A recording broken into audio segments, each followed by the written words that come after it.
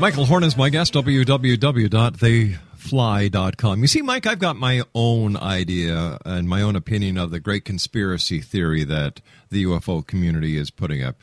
As long as the UFO community keeps up the facade that there's a government conspiracy, they do not have to prove anything. Therefore, it's not the government. It is not the Vatican. It's no other entity except the UFO community that is keeping the conspiracy theory alive. Yes. And you've hit the nail on the head. That's why people would be out of business. And that's why, in all openness and honesty, I approached Stephen Bassett. I've sent a letter out.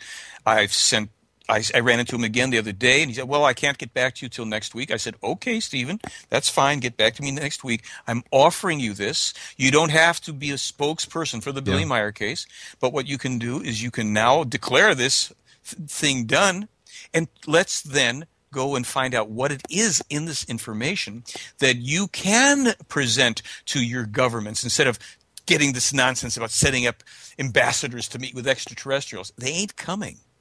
What's coming is environmental disaster, mayhem in the Middle East and other places, and maybe if we can start to get some people in government to pay attention, like the Russians apparently have about Meyer's warning about the Apophis asteroid, we might soften some of these blows.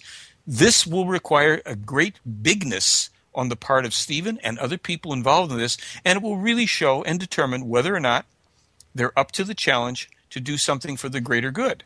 Quick question for you, because we're running out of time very fast here.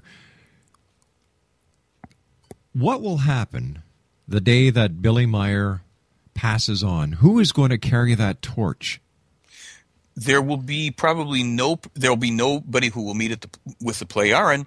It will be a matter of the responsibility of the group that is working to disseminate his information and other people that come forward. That will find its own problems in time. They already know that. That's prophecies about that as well. But that is how the torch will be carried on. Individuals finding the information and searching it out for themselves and thinking it through and making up their own mind. That's self-responsibility. That's the core of the case. Mike, as always, whenever you're with us, time goes by so fast. I'd love to speak to you again in the very near future. Whenever you have time, Mike, let us know. We'll get you back on, because I want to talk to you about what Meyer has said about Egypt, what Meyer has said about the Middle East, what he's saying about the hype around December 21st, 2012.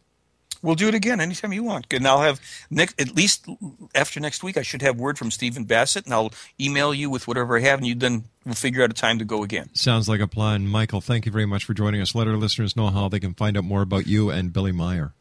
Theyfly.com and theyflyblog.com. Come and visit. All right, take care, buddy. Thank you. Exo Nation, our good friend, Michael Horn, www.theyfly.com. Yeah, like I said, I'm not going to worry about you, Michael, unless you start calling yourself Commander Horn. And then, my friend, I'll start worrying.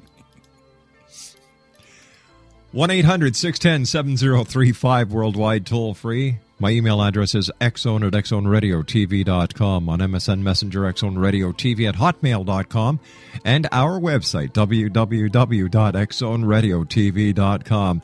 Nice part about talking to Michael Horn tonight, I didn't have to try 4 or 5 telephone booths in Czechoslovakia to track him down.